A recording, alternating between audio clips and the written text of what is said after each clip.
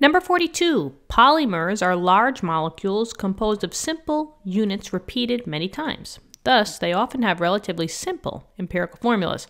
Calculate the empirical formulas of the following polymers. And then we have letter B. So in this case, we have to find the empirical formula for Saran, which is 24.8% carbon, 2.0% hydrogen, and 73.1% chlorine. Now, just to put this into perspective, we have to find the empirical formula of Saran. So this is Saran wrap, right? The plastic wrap that we use to wrap up, our peanut butter and jelly sandwich when we go off to work or school, right? So all that plastic wrap is, or this Saran wrap, is just a bunch of a single compound, just repeated thousands or millions or maybe even billions of times, depending on how, long the piece of Saran wrap is. So we know how to calculate empirical formulas, right? It's a 4-step process from the percentages, right? The percent compositions. And this is the process right here. Let me make this a little smaller, just so that I have a little room to write, because we got a lot going on. But you can basically get an empirical formula, which, remember, guys, is the most simplified formula, right? A simplified chemical formula from the percents in 4 steps. So let's start with the percentages. All I'm going to do is I'm just going to list out the percentages over here. So we have 24.8% carbon. We have 2.0% hydrogen. And then we have 73.1% chlorine. Okay. So the first thing we're going to do is we're always going to take the percents and we're going to convert it into gram amounts. Well, how do we do that? Now remember, the highest percentage, right, is 100%. So I can assume that if we're dealing with a total percentage of 100%, I could translate that and say that the gram sample that I have of this Saran wrap is a total of 100 grams. This would make the percents the same as the grams. You have 24.8% carbon. Well, now we have 24.8 grams of carbon because the total amount of grams will equal up to 100 grams and the total percentage will equal up to 100%. Now, what I would do is I would just quickly add these together just to make sure that you do have very, very close to 100%. And that, there's no missing elements here.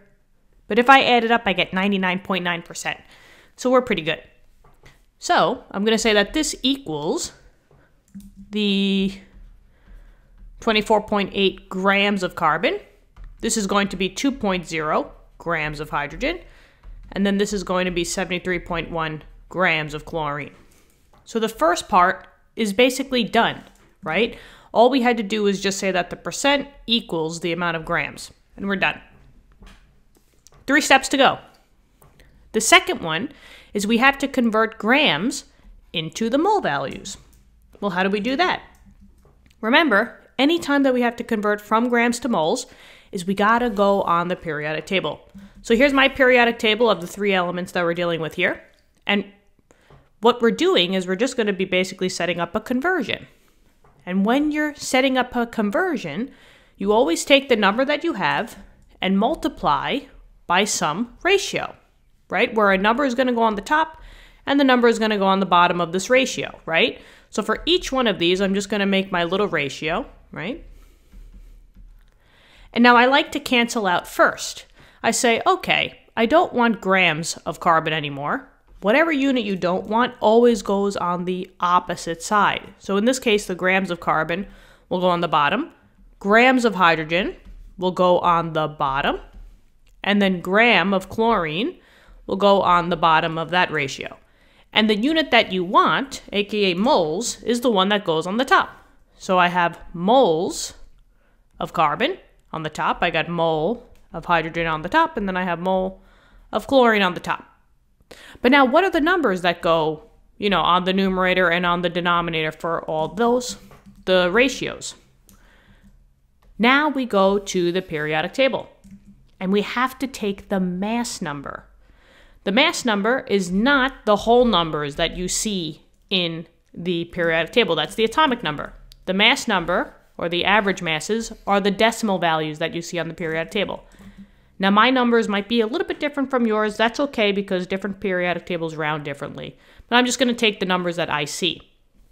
Now, just know that this number is always equal to 1 mole, 1 mole, 1 mole of that element.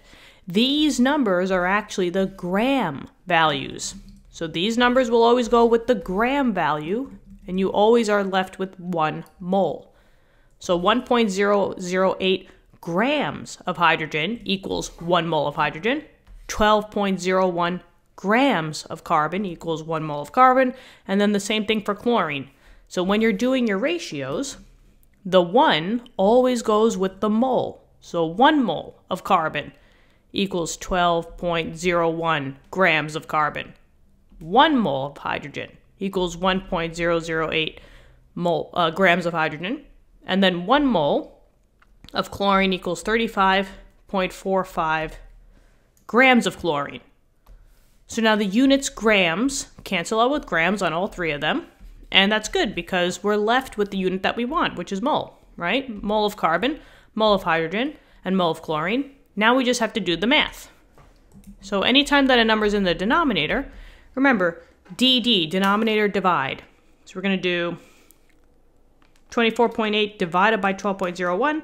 I'm going to cut it off after a few decimals. So I'm going to say 2.065, and that's moles of carbon. I got 2 divided by 1.008. I get 1.984 mole of hydrogen. And then 73.1 divided by 35.45. I get 2.062 moles of chlorine. And now this part is done. We have the moles. Well, now, how do I go from a mole to a mole ratio?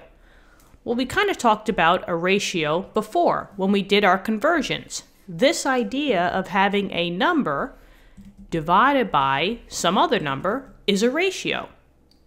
So we have like half of the piece of the puzzle. We have the 1 number for each one.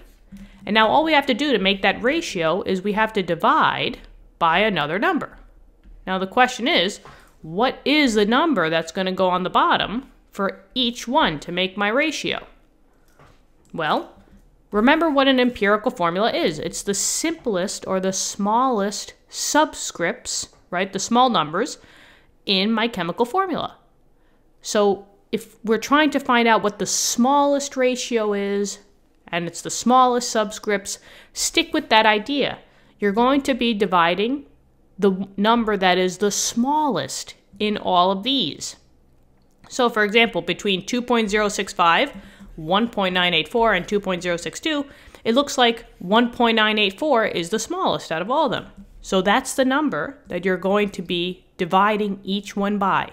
So 2.065 divided by 1.984, 1.984 divided by 1.984, and then 2.062 divided by 1.984. Okay.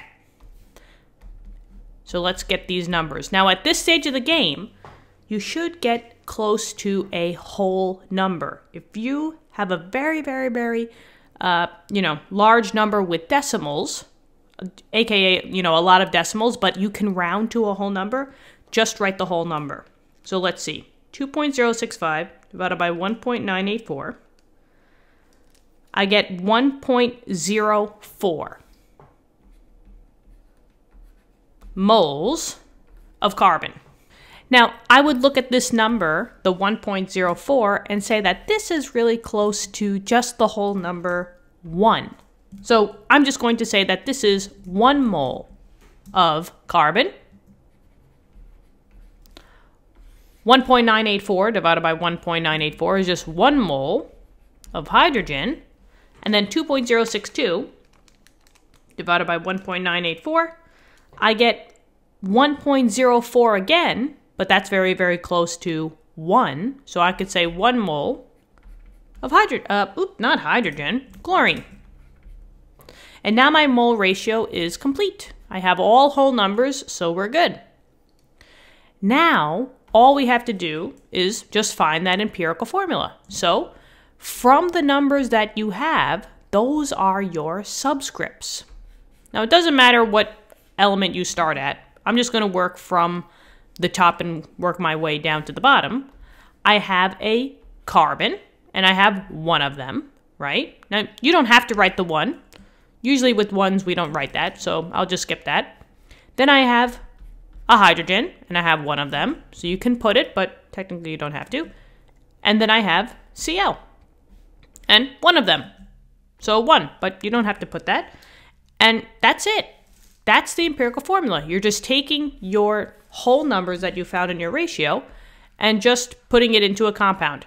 And that is the final answer. There you go. Guys, what do you think? Let me know in the comments. Give this video a thumbs up. Subscribe to the channel. That will help us out a lot. Thank you, thank you, thank you. And I hope you guys are doing great, all right? Have an awesome day, and I'll see you in the next lesson. Bye-bye.